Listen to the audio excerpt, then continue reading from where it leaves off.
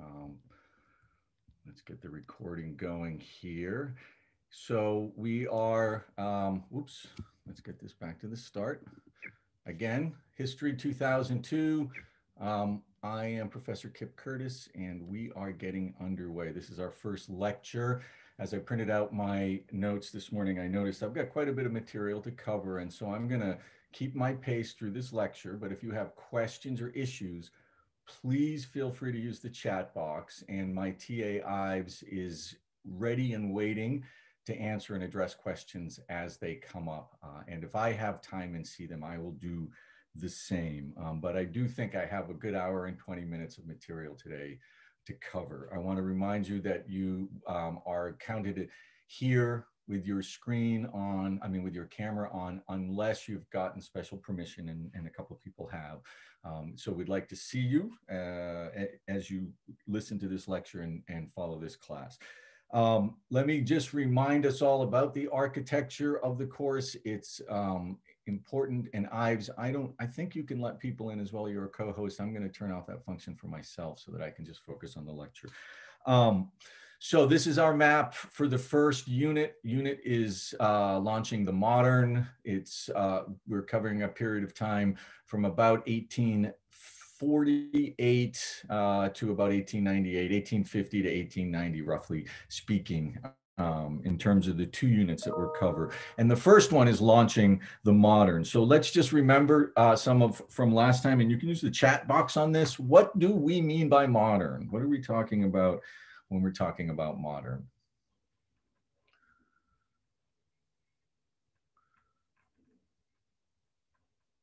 And it is, I'll just remind us all, the focus of the whole course is making America this.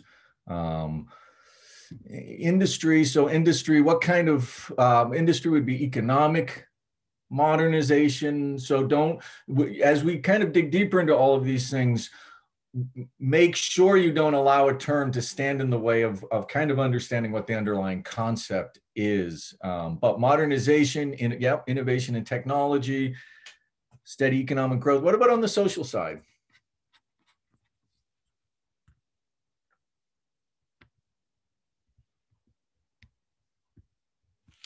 And I'm going to keep moving. Really quickly, though, we're talking today about the modernization, first of all, of the American state, its modern geography in particular, which took form after 1848, the beginning of a modern economy. And one of the keys, and we'll talk about it this time a little bit, but a lot more next time, is the energy sources that go into play in that economy. So an industrial economy can be based on organic energy sources, or it can be based on fossil fuel energy sources. And really, the modern begins to emerge when we've shifted to fossil fuel energy sources and minerals as a particularly important source of our material culture and our material world itself. We'll look in this section at the beginning of a modern social order, which is the acceptance of greater diversity, and we'll look at the modernization of the political parties, in particular, the codification of the Democratic Party and the Republican parties around the Civil War. And as we have seen in events in the last week, those battles are still playing out in people's minds and in our public spaces. So it's really important to know all of those. I'm going to just jump right into this exploitation. This is our first lecture in the theme environment. Oops, things are falling in my office. Let's just remember for a minute what we mean by the environment. Okay, and I talked about these last time, a little more detail first, and we're going to spend quite a bit of time on this today. Geography. It matters what space is contained in what is called the United States. That state isn't just an idea and isn't just people, but it is first and foremost a place on Earth, and a place on Earth with boundaries and contours and dimensions that are part of that nation. And so we're going to look today at the way in which space really changed for the United States as a pattern of practice in the 19th century, and particularly in the early 19th century. And that ended with the beginning of the modern period. So the physical spaces are a part of this environmental theme. And in each one of these 6 environmental lectures, that'll be part of what we're asking about. We will also, and I'll be talking about this as well, really looking at the way in which natural resources and the shape of the landscape changed the way in which Americans did their frontiers this year. But natural resources is another critical component of the environment theme. And we mean soils and minerals and forests and wild animals and grazing lands and oceans and et cetera, all of the various things we can take from the environment and turn into stuff itself. So we knowing where that exists, and that's what this map shows, helps us understand a little bit about what options were available for people when they were in those places. The environment, as I've said before, but I want to reiterate, doesn't determine the outcome, but it sets constraints, and there are certain things you can only do in certain places. Although as we get more modern and hyper modern, place becomes less and less important, although it never disappears. But you can't grow corn everywhere. You can't mine everywhere. There are things in the natural world that limit what you can do: climate, soils, topography, etc. And there are some things in nature that only exist in very specific places, like gold, like fresh water, grazing land, etc. And you can't create those where they don't exist. The third theme is what we might call the environment itself, right? When we talk about the environment theme here, we're talking about things like climate, weather, and the ecosystems that result from climate and weather. And if you've done any basic rudimentary environmental science, you know that there's a clear relationship between temperature and annual rainfall and the kind of ecology that exists in any region. So those things are intertwined, and we'll look at those as well. What's the ecosystem, climate conditions, et cetera, that are the constraints that are underway. And we might just note when we look at this, the biggest difference in experience for pioneering Americans after the middle of the 19th century were the new climates that they encountered. And so if you just look at the green and then the red on the left in that picture on the left, it was all very similar in terms of annual precipitation until you get to a certain point in the American geography. And then it's a whole different ball game, right? Arid plains, deserts, high mountain plateaus, rocky, rugged mountains, and then rainforests up in the upper left. So what happens when you try to farm in a region without rainfall, right? You can't. What happens when you clear cut a rainforest, right? You lose enormous amounts of biodiversity. So in each of the environmental lectures, we're going to look at the interaction, first and foremost, of these 3 layers of material reality: geography, space, the natural resources, what's in that space, and the ecological conditions and changes. How's the weather? What's the topography? What's your natural ecosystem or biome? These 3 questions deal with the physical reality of place in that place. The third is about our imagination. The fourth layer, it's got to do with what takes place in our heads and our imaginations about nature, the environment, and the natural world. And in fact, some historians argue that it's ideas that drive everything, and that this is the most important question to ask about all of it. So you could think about imaginations of the American West in the 19th century, which imagined it as this incomplete place that was actually undeveloped, so it needed civilization, right? Or manifest destiny. You could think about the way in which you look in these pictures, you don't see native people, in which native people were imagined out of the landscape and out of these spaces.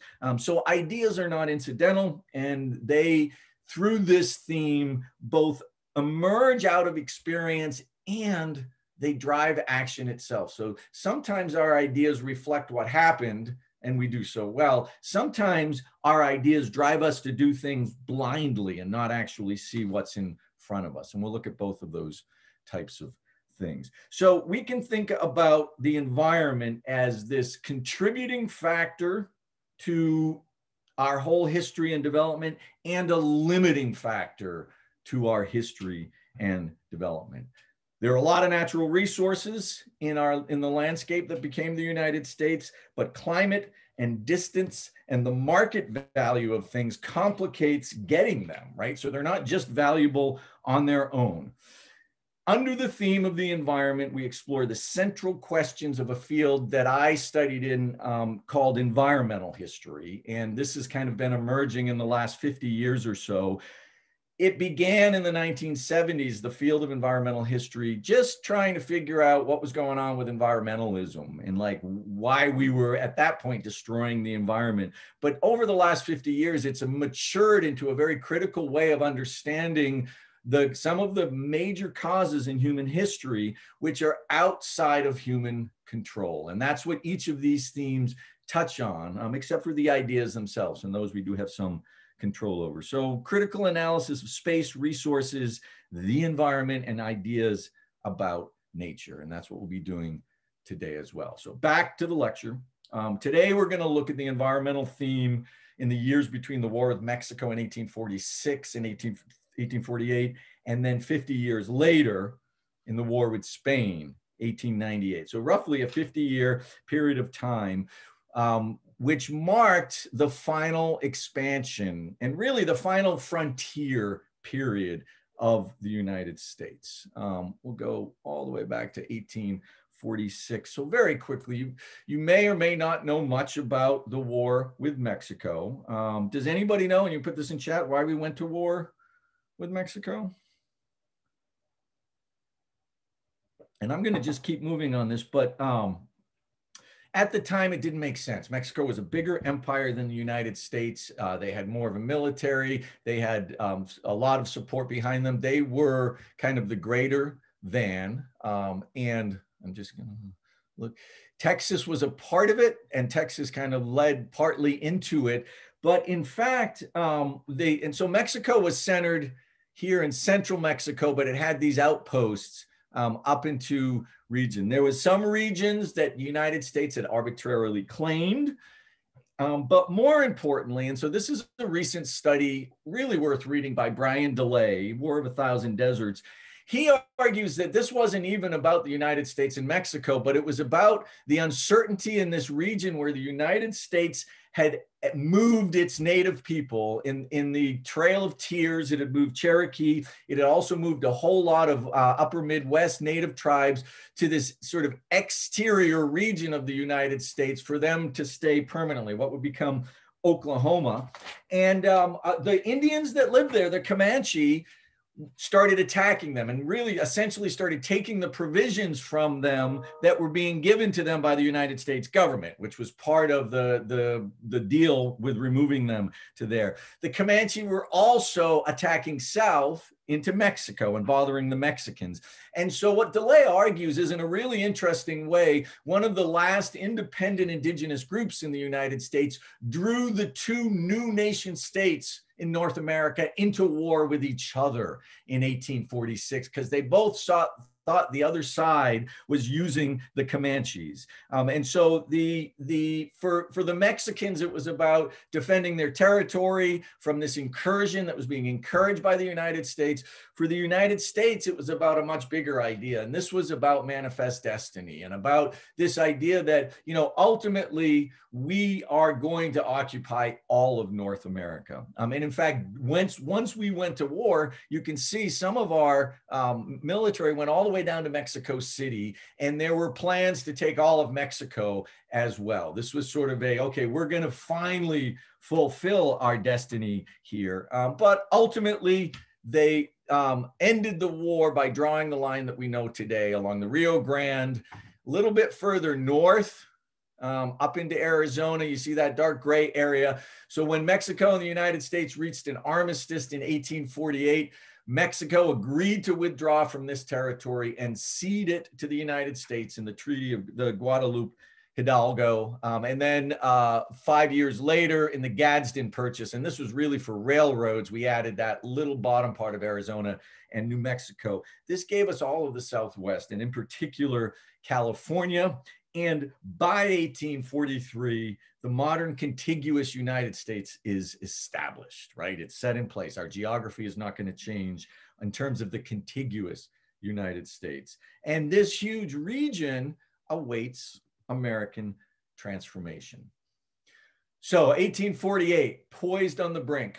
50 years later, Frederick Jackson Turner, who you see pictured here, who is the president of the American Historical Society, gave an address to the American Historical Society about this region. And he said, the frontier is closed. It's done. We've finished. It's over. This was 1892. He based this on the 1890 census, which said 1 person per square mile ends the frontier. A frontier needs to have at least fewer than 1 person per square mile. But for Turner, this wasn't a moment of celebration. This was a moment of concern and a moment of fear, because he argued America had become what it was. It had become so robustly democratic, so engaged in its citizenship, so forward-looking in its progress because of its frontier experience, because of its pioneering nature, and because of all of the efforts from the very beginning to turn nature into civilization. Turner argued, and he picked up from a theme from Thomas Jefferson, I'll talk about in a minute, that frontiers make people virtuous, that when American settlers moved into these uncivilized, undeveloped areas and turned them into places and towns and communities and homes, they created democracy from the ground up, and they came to embody it themselves. And so for Turner and for a lot of thinkers, having a frontier available was necessary to keep regenerating American democratic strength and our power as a nation. And so what Turner asked at that point was, who are we if we don't have a frontier any longer? And this was a really challenging question in the 1890s. Who are we if we don't have a frontier any longer? But it turned out there were more lands to conquer. And so by 1898, lands and regions and seas, we see the United States take its first press out into the global world in its Spanish-American War in 1898.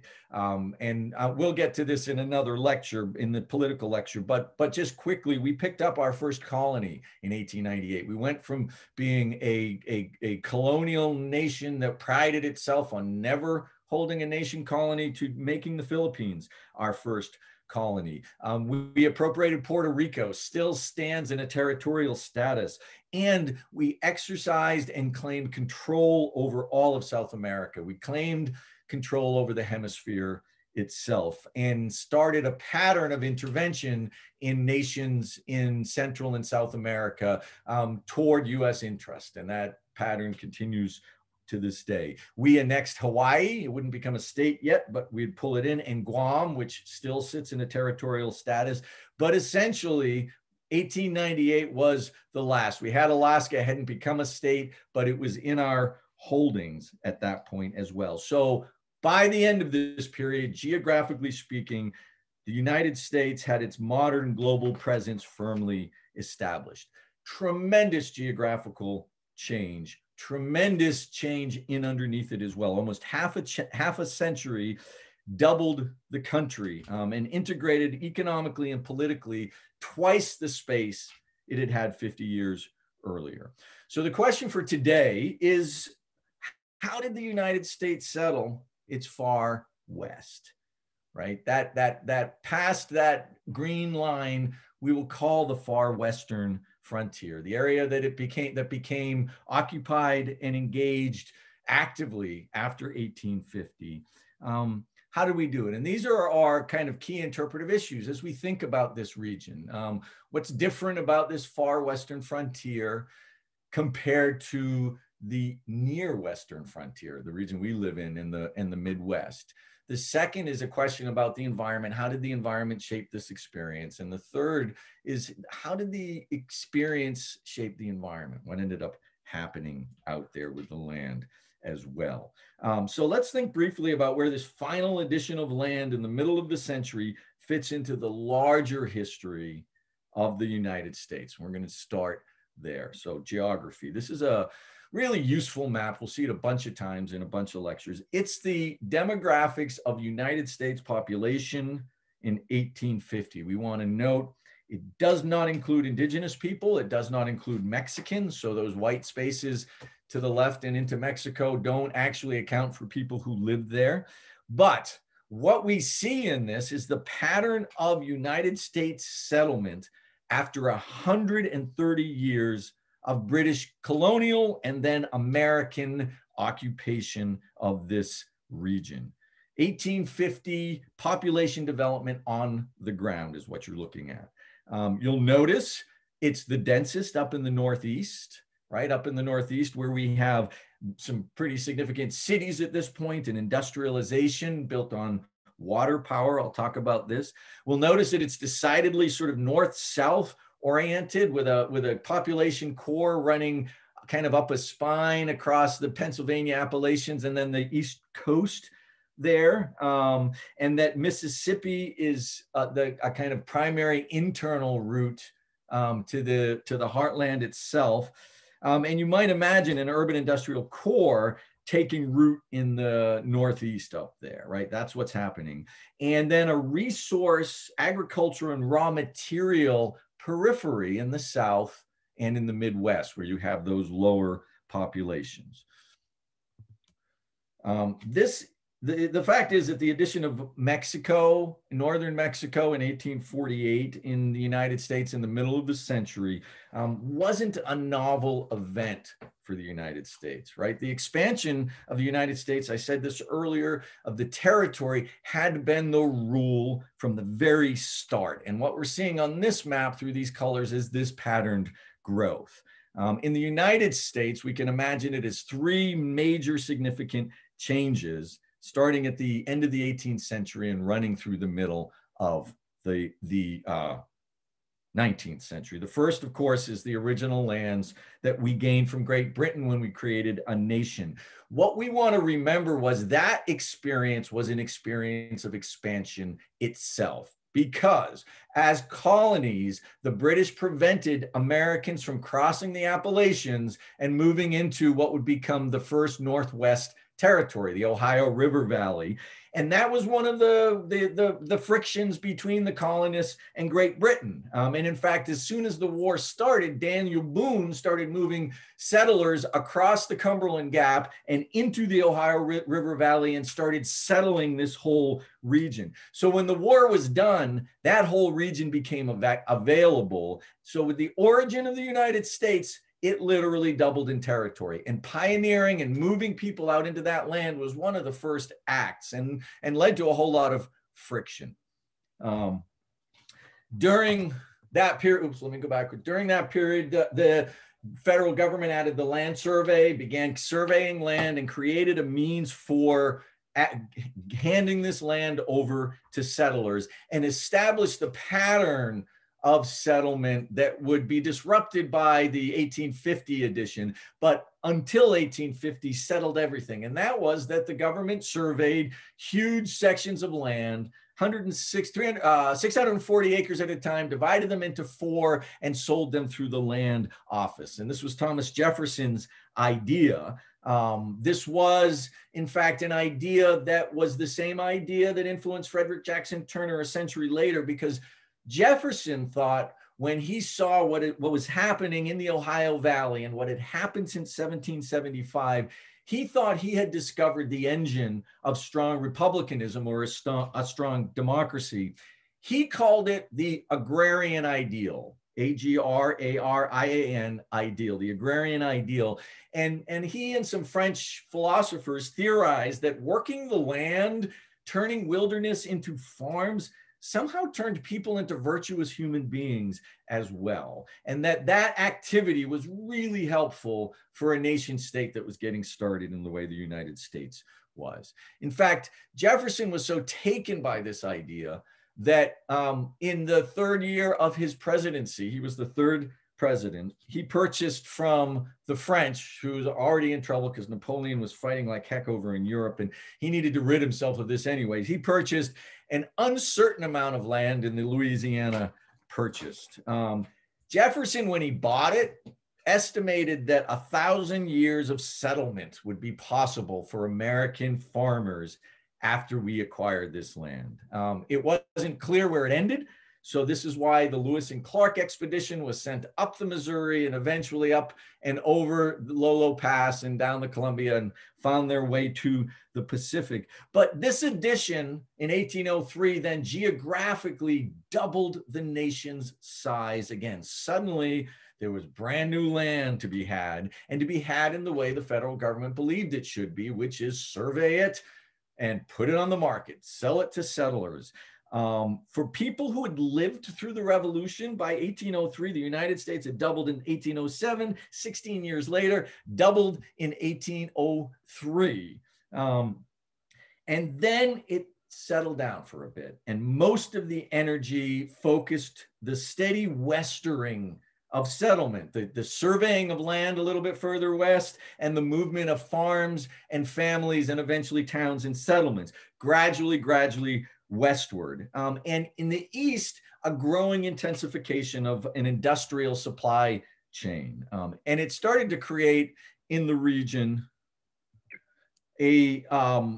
specialties in a sense. So you had industrialization in the Northeast, you had farming and staples, farming like corn and pork in the Midwest, and then the slave-based staple economy of the South, cotton, rice, and indigo. And as this westering continued in through the Louisiana Purchase, there grew this argument about whether or not that land should be handed over to people who work it as freemen or handed over to people who work it with slaves. And this national debate, you know, they drew the Mason-Dixon line first to kind of carry this out, ultimately culminated in a civil war. So this addition of land and the fights over it really heightened the arguments about slavery in the United States, and one can argue led to the Civil War. But before we got there, there was this final resolution of these Western lands, these punctuations that took place. So after 40 years, 2 generations of settlement in this kind of Jeffersonian agrarian ideal, the energy to expand again grew. And it came from the Southern plantation owners who wanted more cotton. They went into Texas to get more cotton land. Cotton was booming. Demand for cotton was extremely high because of Northeastern industrialization. And there was a growing interest in reaching the Pacific. It had been there in the 1820s and 30s. It emerged again in the 1840s. We really needed the Pacific in order to access the biggest markets in the world, and that was China. Like our eyes were set on China by the 1840s. And this idea of manifest destiny in the 1840s bubbled up again. And we can remember now, if we look at these earlier expansions, it really did seem to people who'd lived through these periods of time that it was our manifest destiny to occupy this continent. We'd done so more rapidly than the Spanish, who'd been here much longer than us. We'd done so with more staying power than the French, who'd been here longer than us. And so it just seemed logical that we were the right people for this land. And that's where those ideas came from. It is our destiny as a nation. Look at our success. It's our destiny as a nation to occupy this space. And so suddenly, almost at once, first, Florida becomes a state. And you often don't think about Florida as a Western state, but it sure as heck is. Cows and sugar, and you get the vacationing along the coast, but mostly it's a commodity region that's filled with beef and sugar, and mining, phosphate mining takes place there. In 1845, Texas was also annexed, a questionable move by the United States. Texas had declared itself to be its own country, the Republic of Texas, why the Lone Star State, but it was afraid Mexico was going to invade. And there were cotton resources there that were becoming increasingly important for the United States economy and the industrialization in the Northeast. So we claimed it, which led to some friction with Mexico and friction over this territory. In the following year, we sat down at the table with Great Britain and we negotiated the Oregon territories. There had been an ongoing battle about whether the line that was ours was down here or was up here where Canada begins. And we got them to agree to this northern line, which gave us clear title to lands that we knew connected us to the Pacific at that point, and that was part of the point. And into this territory came the very last agrarian pioneering effort. And these are the Conestoga wagons that made it all the way across the United States into the Willamette Valley and settled this very lush, well-watered valley in Idaho, the Willamette Valley, in the same agrarian way that all of settlement and frontier had taken place. And then we went to war with Mexico, 1846. 1848, as I talked about before, left us with the Treaty of Guadalupe Hidalgo. That's that green, where the green line is, and then the Gadsden Purchase in order to add a railroad south of that river in 1853. And so by 1853, in terms of geography, space, the United States contiguous is done, right? So here we are in 1850, and there's that huge blank space on the map.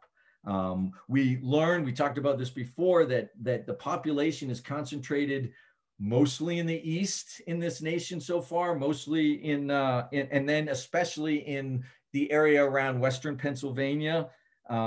We know that the Erie Canal has opened the Midwest already into this region, and so created these connections, and we can see the results of it in this increasing population in the Midwest itself.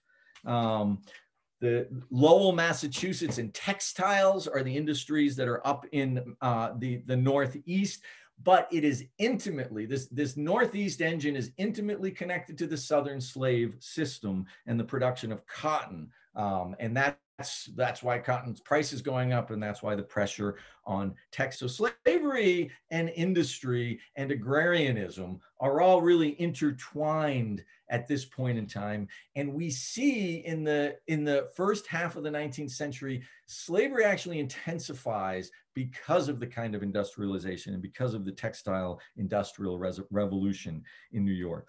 The upper Midwest in Ohio, farming is intensifying as well, but we also see Pittsburgh beginning to emerge. And we'll get to that next time, but we're beginning to see something new emerging in this upper Midwest around coal and iron, steel and copper, and railroads, which are just getting started as well. But what we're looking at here in a really interesting way is this spatial expression of an organically energy sourced free market capitalist society. The patterns in the landscape there emerged out of the landscape itself because of the demands of an intensifying market and a growing market, and because of the conditions of the land itself. So we don't get an even distribution of people.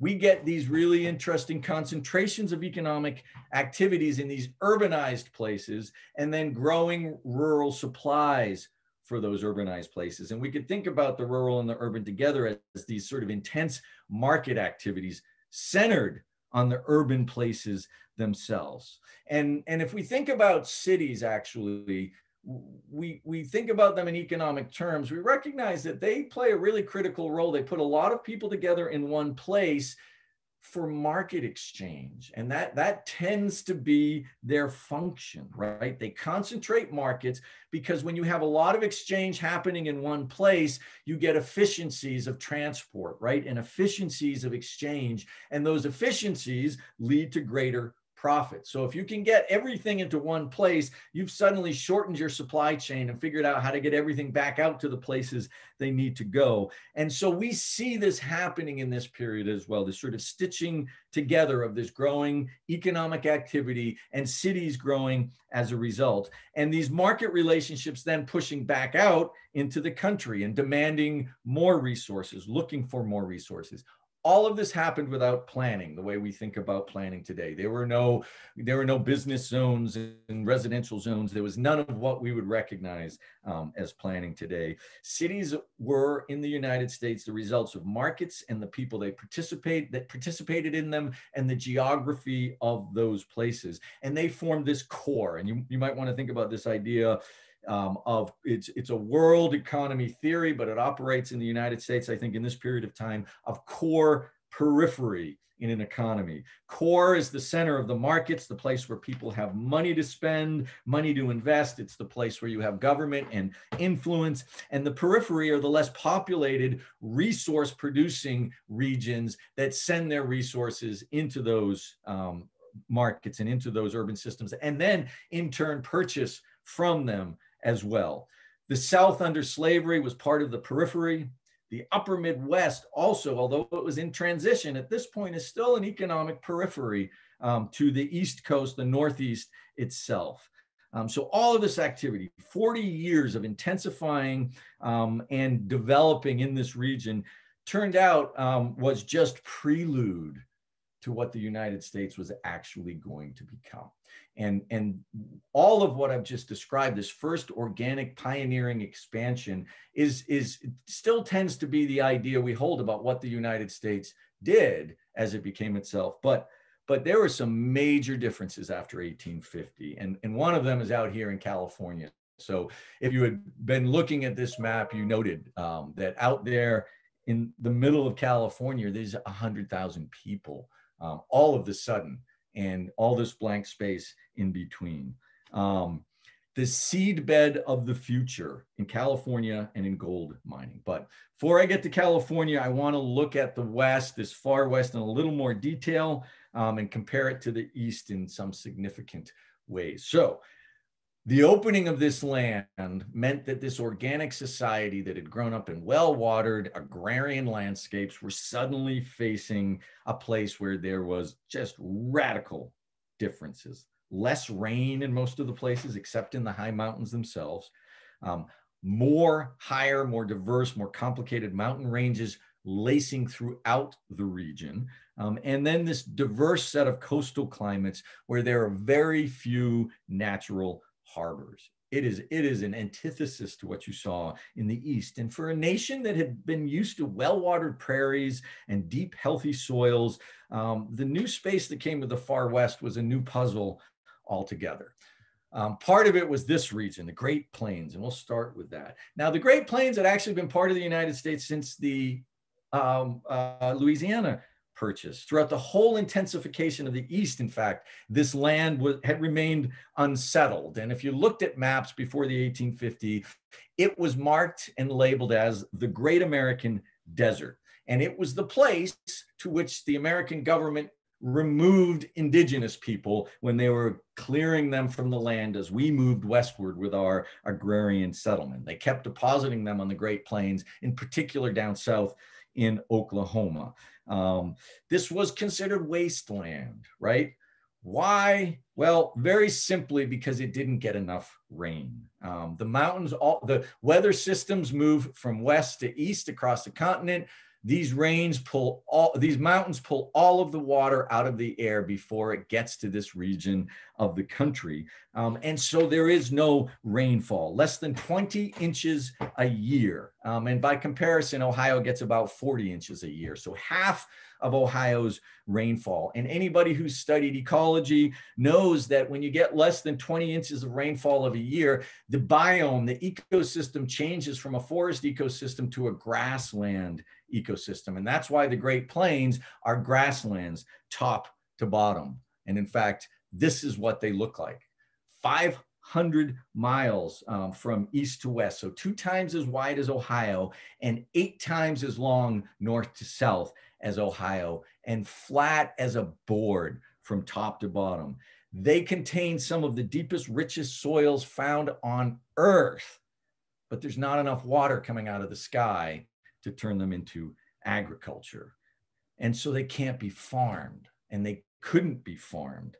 And so the western frontier that had been pressing slowly west since 1775 actually ground to a halt at the edge of this dry land by 1850. This is why the population stops where it does in this map. And this region would not be settled until the 1870s and the 1880s, when a whole new economy and an unusual set of rainfall years, as well as cattle industry growing around railroads, suddenly made it useful for a new kind of agriculture. So the far west was unusable farmland on the Great Plains. It was this waste space in a sense. But if you were lucky enough to get across the Great Plains moving westward, because remember, you had to walk or ride a horse. If you were lucky enough to get over them, you confronted this tangle of mountains, arid plateaus, dry deserts, uncrossable canyons, salty inland lakes like nothing you'd ever seen. This vast range of mountains, the Rockies, the Grand Tetons, the Wind River, Yellowstone, Sierra Madre, the Cascades, Sierra Nevada. I can go on. It is 1,300 miles from Denver at the far edge, western edge of the Great Plains, to San Francisco across these mountains, the gold center of the Pacific, and just enormously dangerous land, difficult to cross. And while the population map showed 0, some fairly unfriendly indigenous tribes living in this region as well. Most of this land is arid and desert-like, except for the mountains and the Pacific Northwest, where there are these very high mountains with lots and lots of timber. So not a lot of good farmland here as well. There was very little that the far western landscape had to offer to the agrarian dream that Jefferson had imagined back in the early 19th century. The far west could not be turned into settlements like those that had developed in the United States up to 1850. And this old model of families and communities maintaining some level of self-sufficiency in order to survive the ebbs and flows of the larger markets and their connections to it, it didn't work any longer. There was no agrarian foundation if a family couldn't grow and raise sufficient food and surplus staples for market participation. Right? So Jefferson's agrarian dream literally died on the edges of the Great Plains, and the addition of another half a country with landscapes that were useless for agriculture really created a different puzzle altogether. But that puzzle was being solved in 1850. In fact, we'll learn next time it had already been being solved in the East as well. Out west, the seedbed of the future is being planted in California. A new kind of society was beginning in the United States, one that required federal protection, one that depended on public lands that they would never own or they never intended to own, and one that engaged the American landscape in a brand new way. And what I mean is mining. After 1850, mining and gold mining in particular remade the American frontier experience. Rodman Paul, do I have him on here? Rodman Paul wrote a book about this, where he studied this sort of phenomena of this difference, that he said, the frontier expansion in the West, we're no longer talking about families and pioneers creating permanent new settlements, but we're talking about gold rushes pulling people into regions. Gold rushes, and then the kinds of economies that follow gold rushes and successful mining of other minerals. And in fact, what Paul argues is that under the conditions of the middle 19th century, this was the best first use for the whole region, right? It wasn't the agrarian dream of, the East and the Midwest. It was the gold mining culture dream of California that started in 1849. As I said, a fundamentally new frontier experience. So we could think about the difference between a pioneer Ohio settler in 1800 and a California gold rush miner in 1850. In Ohio, pioneers came with their families to settle. In California, individuals, mostly men, came with a basic toolkit to pull gold out of the creeks and then leave. In Ohio, the land survey allocated square sections of relatively flat land to settlers who purchased and worked that land.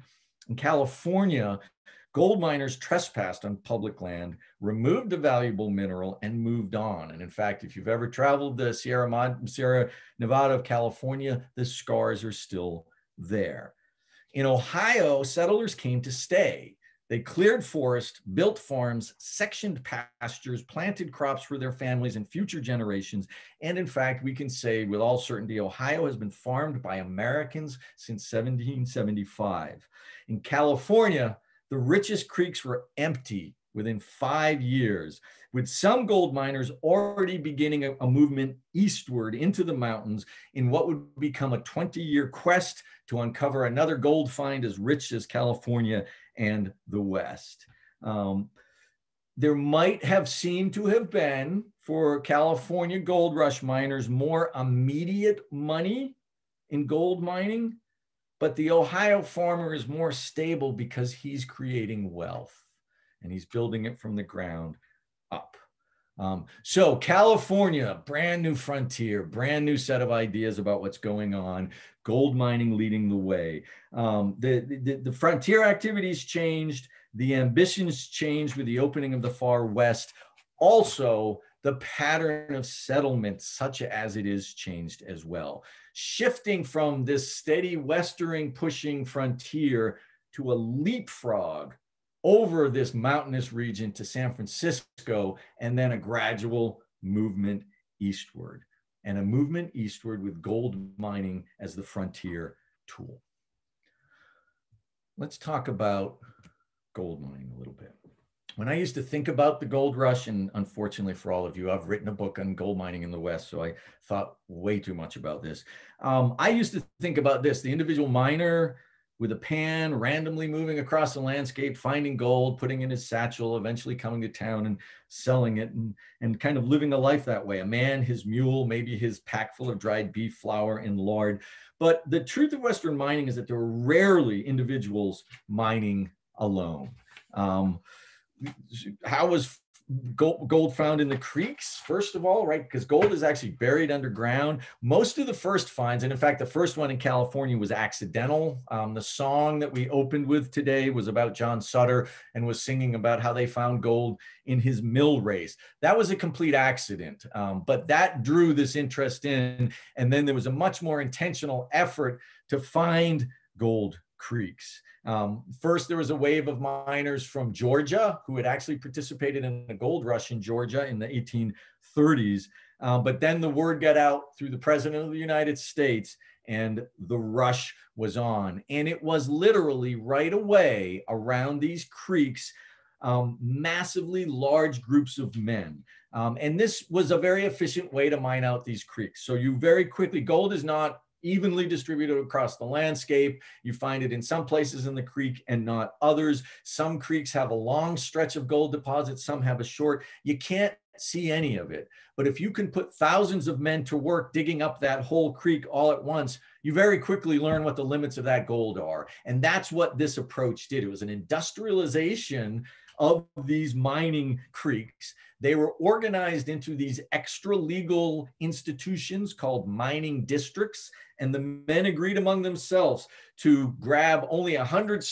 feet stretch of the creek and only mine that. And then they positioned themselves up and down the creek and dug it out. And this was incredibly, well, you can see destructive, incredibly efficient, and had nothing to do with individual lone prospectors going out on their own.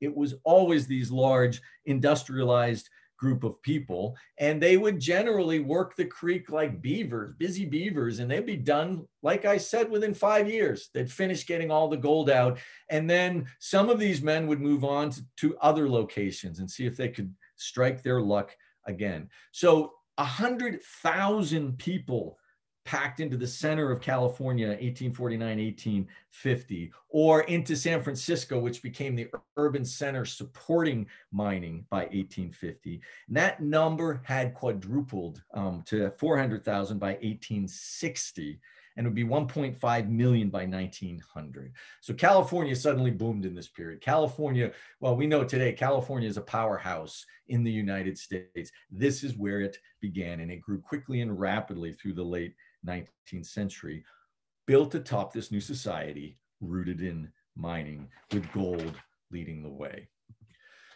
The gold that you find in the creeks is actually the result of weathering, right? The gold actually comes from ore that was up in mountains, and that the weather just ran down the creeks, and because of its weight, collected it together at the bottom of the creek. Somewhere up in the mountains, except in the mother lode of California, but everywhere else they found gold, somewhere up in the mountains, there was an ore body from which that gold came from, in which there was more gold or other minerals. And so in California, and then Nevada, and then across the West, some of the places that first got settled by this gold rush industrialization were found to contain gold in ore or silver in ore or some other metal in ore nearby these gold finds. And these places grew into what you're looking at here. And that's called hard rock mining. And that's sort of, there were three phases of mining in the West. The first was the Placer Creek mining. The second was this very clearly industrialized hard rock mining. And it involves going down into the ground after a buried ore body, building tunnels and extracting it and working it. So these are the gold deposits in the West, in case you were wondering where gold once existed. It was everywhere. And there were literally gold rushes across the West. None came close to the richness of the California gold fields, which you see here. But there were these series of punctuated moves following the 1849 rush, really starting in the late 1850s, following these sequential discoveries of gold. And so in this picture, just for the moment, ignore the railroads and the other trails and just look at the circles first, right? These are our major hard rock mining centers where gold drifted into silver and then lead and copper in some instances. There were literally only a handful of places that had enough of a deposit to warrant building this kind of a development, but they were all found by the 1870s. We knew where they were as a nation, and these major locations attracted railroads and turned into major mining centers, which became the core driver of the far western frontier settlement in this period. So 6 major gold rushes, punctuated stops over 30 years. These are the spots where there was enough gold for people to stay and then enough ore found in the surrounding mountains for people to follow. You see Nevada, Virginia City, Colorado, Pikes Peak in 1859, Oregon and Idaho City 61, Montana 1862, Black Hills 1872, Arizona, New Mexico in 1880. Okay, and all of these grew into hard rock and then industrial mining centers. Let's look at hard rock again for just a minute. This picture tells us an awful lot. If you look in the foreground, on the left, on the right, and then you look in the upper right, you see there are pile upon pile of timber, fresh timber. All of this wood is going underground. All of that is going into the mine in order to hold open the tunnels where the ore has been removed, or the tunnels where they're moving ore back and forth to a chute.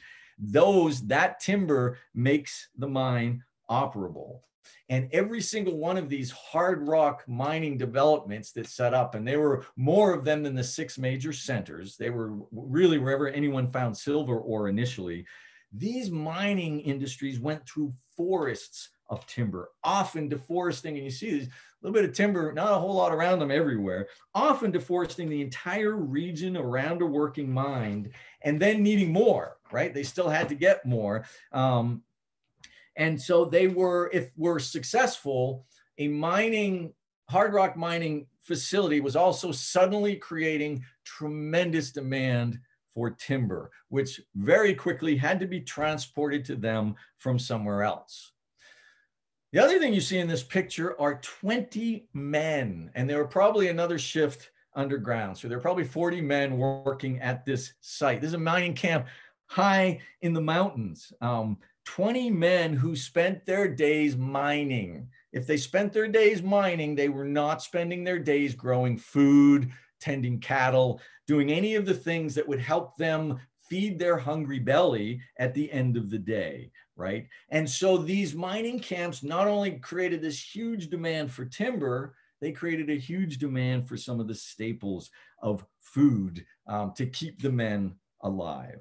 So timber, we see hard rock mining industry creates this instant demand, and a Western timber industry starts around mining and the larger mining interests in the West. Eventually, it would be taken over by larger corporations who put the transcontinental railroads out there, but with some of the same purposes in mind, to have a timber industry to serve the mining industry first and foremost. Second, was that when these started to go in, there was sufficient volume of material to be moved that it created a demand for railroads. And we see railroads getting pulled into the region in order to serve and looking at these mining centers as their place of most important operation. They had to bring equipment like air compressors and pumps and hoists and lifts, and they even built railroads inside their tunnels. So they needed to be able to move equipment in, and then they needed to be able to move heavy ore out.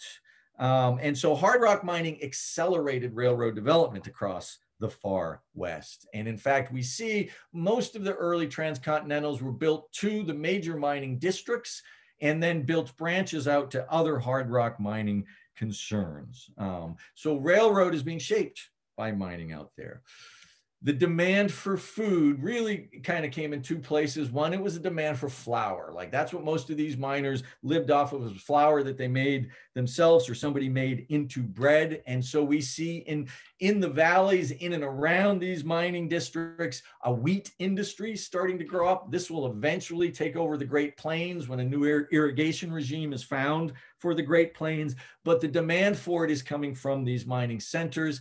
And then beef, and dried beef was mostly what these men ate as well. And we see a Western beef industry growing up in these regions as well, and starting in service to the miners themselves. Now, the mining districts and the camps eventually became kind of created a much larger reach out into the region, but this was the frontier engine that transformed all of this space after 1850, filling it in a really unique way. We'll see in a minute.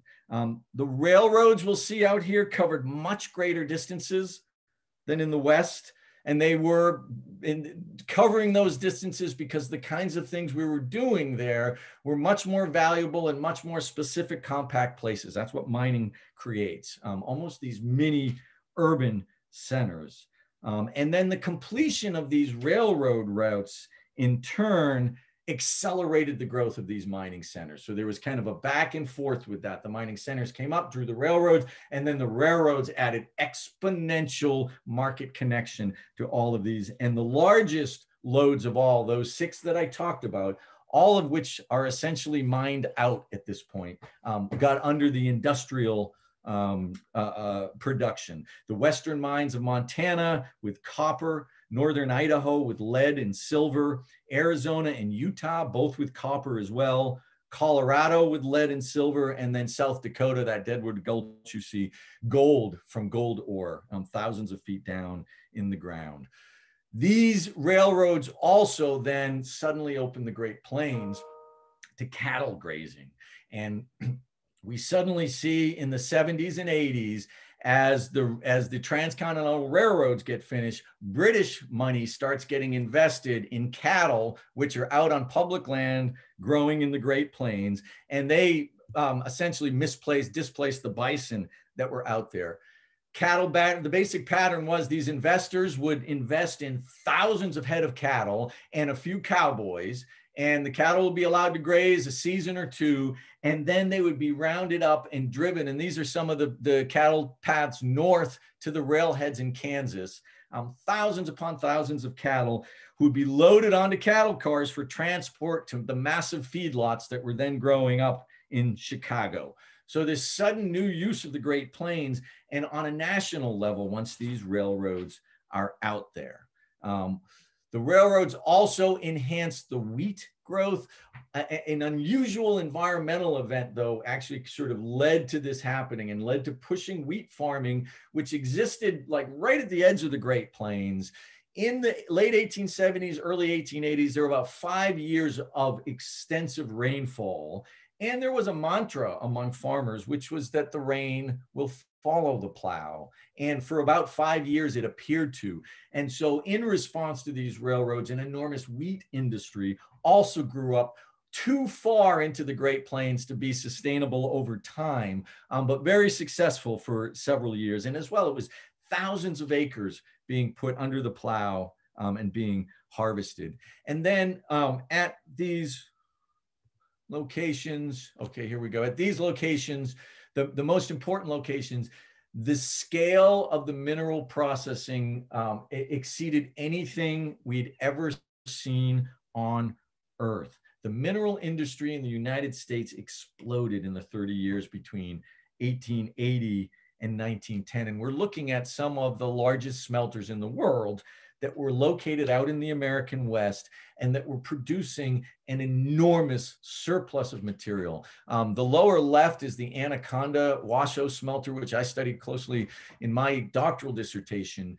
They were producing so much copper, they drove down the price of copper low enough to make Thomas Edison imagine electricity would be affordable.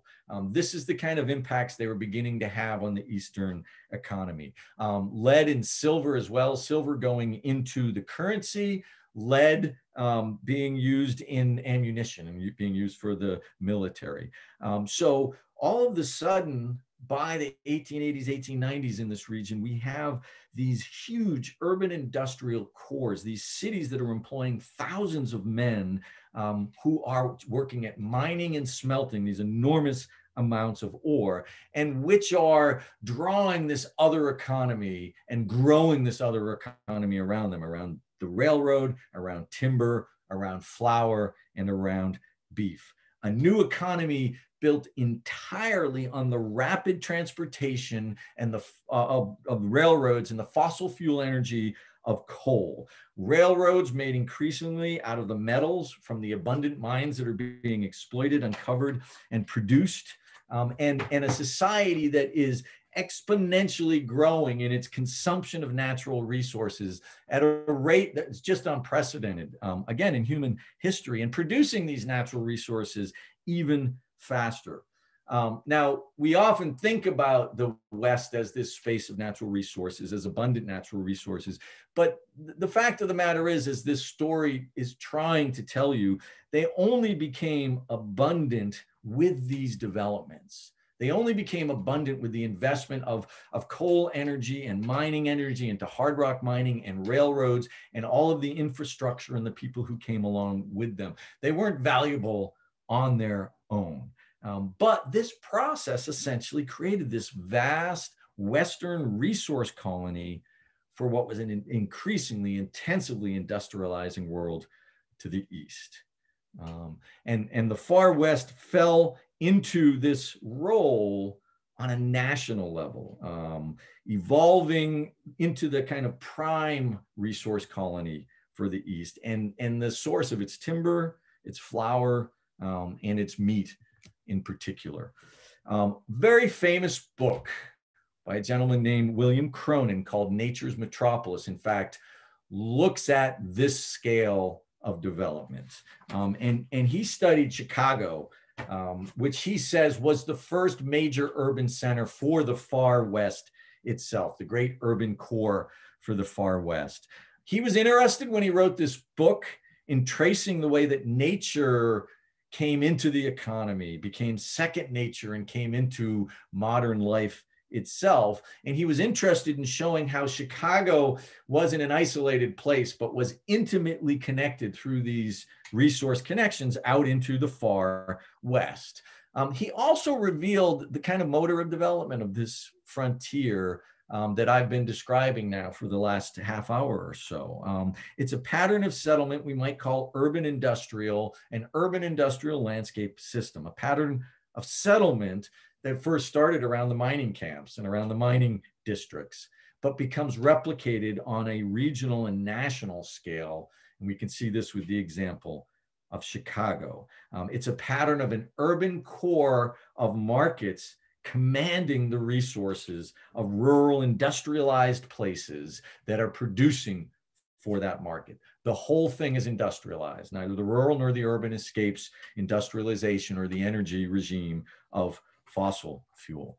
And every city in the country exerts this kind of market demand into the rural spaces that surround it. This is the modern pattern of consumption and industrialization. And all of these populated places together actually make this whole space, this green nation you see, a core market demand for the whole global economy, right? And that's what we've become, is we're like a city, but we're like the city of the world in that we are a market that demands resources.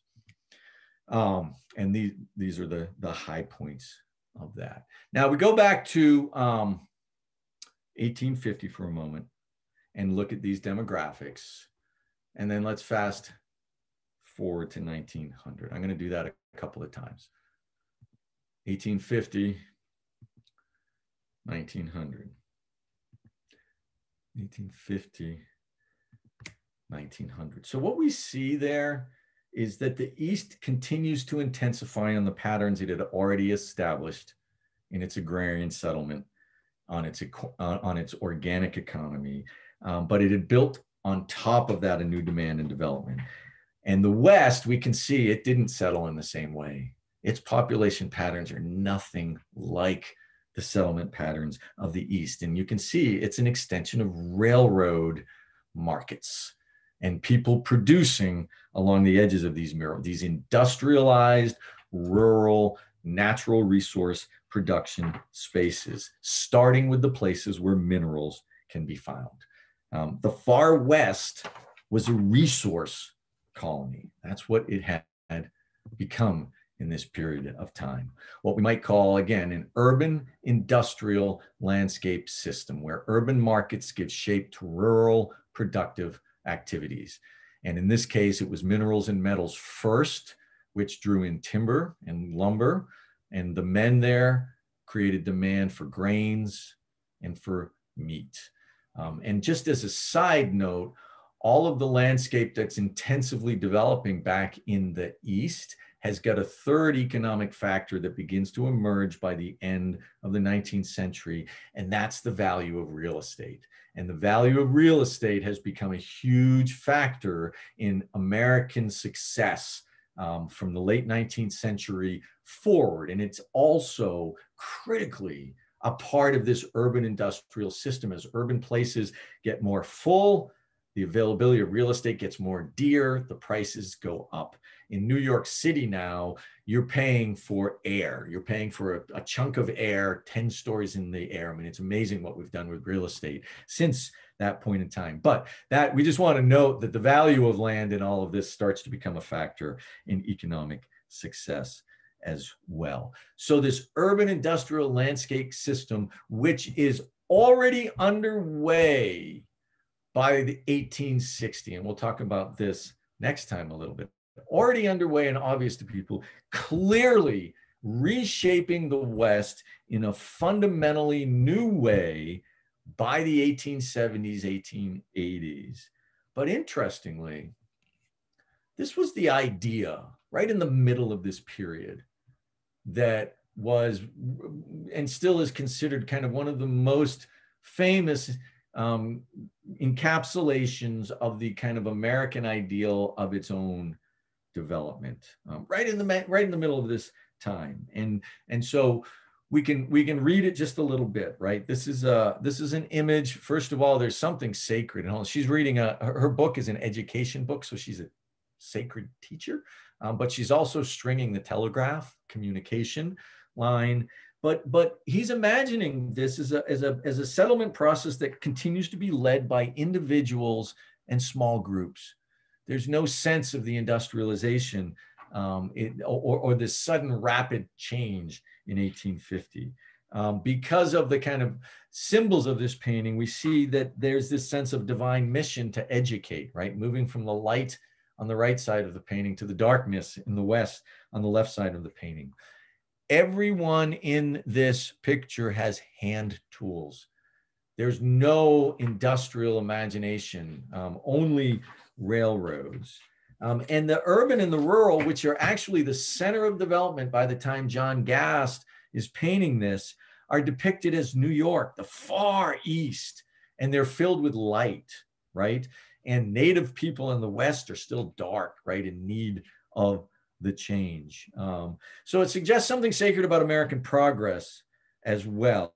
And you want to ask yourself, because I think this is hidden in our own cultural memories of the United States, whether it's accurate or not? Is it an accurate rendition of what actually happened in the second half of the 19th century? And you might also ask yourself why, if the answer is no, because for me, the answer is no, this really masks a whole lot of activity really quite well. Why would John Cass tell this story this way? And why would Americans like this story better than the one I just told, which was actually happening? Okay, so just be asking yourself that. And then let's remember that at the end of this period, Turner said, the American frontier has closed. At the end of the 50 years, he said the American frontier had closed. And he said the American frontier, which he described in 1890 as the agrarian frontier of the Thomas Jefferson years, he said that frontier is what had made Americans noble and virtuous, and that frontier disappeared in 1890. But I want to suggest that frontier was already gone by 1850, and that Turner was 50 years too late in longing for a settlement frontier that was going to create the agrarian ideal in the United States. And then it begs the question, if that thesis is correct, and that's both Thomas Jefferson's agrarian pastoralism, you might call it, and Frederick Jackson Turner's frontier thesis. The thesis says the engagement with wilderness by American citizens, the turning of wilderness into civilization, creates virtue. If that's correct, then what did we become under a mining system in the second half of the 19th century? Because we were up to something fundamentally different. Was this a switch in the American identity that Frederick Jackson Turner fundamentally missed and caused a larger misunderstanding about who we are? We certainly can say that this is a culture that is no longer, and I pointed this out at the beginning, unwilling to take other countries into its colonial. It is an empire by the turn of the century. It becomes an empire by the turn of the century. And becoming an empire in this way is antithetical to the founding ideals of American republicanism and the ideals that Thomas Jefferson was forwarding with his agrarian pastoralism. And so the evidence is we became a different country in these 50 years, that the way in which the American nation inhabited its far western frontier between 1850 and 1900 created a fundamental transformation in the American identity, because that frontier was a mining frontier and not a farming frontier. And that is the end. Happy to answer any questions. We've got a couple more minutes here if there's anything that was unclear. And then your next task after this is to take the lecture quiz, which I'm not sure when that becomes available for them. But first, any questions? That was a whole lot of material. Anything that was confusing I can help with? Would the gold rush, would it have been possible without, or would it have lasted as long or been as successful without the Industrial Revolution? Well, we'll see next time. It played into both, but it couldn't have been as successful if there wasn't as much industrialism already happening in the East. But it then fed the Industrial Revolution. So it became, and again, I'll talk about this next time, it became the economic basis for the growth of the Midwest. Okay. Yeah, and most of that work, just so you know, was work that people had done for 1,000 years in mining. There was nothing new in the mining techniques that placer mining were engaged in. And it was mostly wood that they were using for their mining as well. Okay, Ives has told us the quiz is available at 11 a.m. Any other questions? Do you mind respecifying what the Spanish-American War was?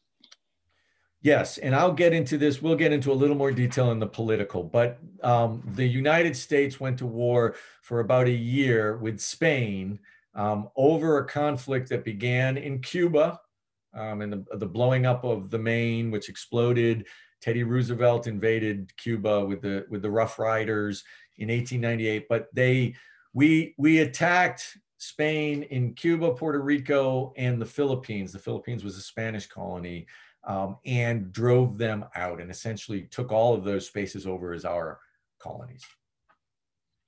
But it was an early expression of American imperialism, and so it was a very new thing for us to do as a nation. Does that help? Yeah, thank you. Great. Any other questions? I just want to say that I joined about 2 minutes late. I just want to make sure you know that I'm here. Okay. Hey, Princeton. Hi. Thanks.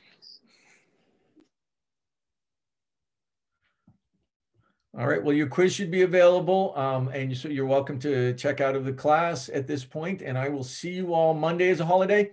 I will see you all 1 week from today. We'll talk about the economic theme for this same period of time. Bye.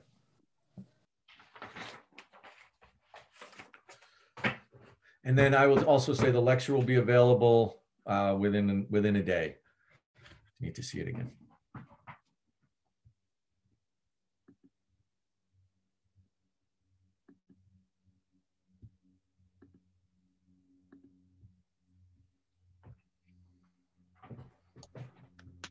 I have a question that's relevant but off topic if nobody else has a question. Please go ahead, Noah. So like I'm a big Florida guy, and then like I'm a big Key West guy, big Jimmy Buffett guy, huge Jimmy Buffett parrot head. But making a long story short, how does the Conch Republic fit into all this exploitation? Because I actually have Florida? like the Conch Republic. I'm not sure what that refers to. Okay, because it was like a Key West thing, and there's like I have a actual flag of it in my room. Oh, It said like interesting. 1828, it said, but since we're so it Florida was a territory starting in 1819. okay, and so that would have been the first. And the thing about Florida is, like, except for the beaches and the coastal, it's pretty brutal unless you're doing something like cattle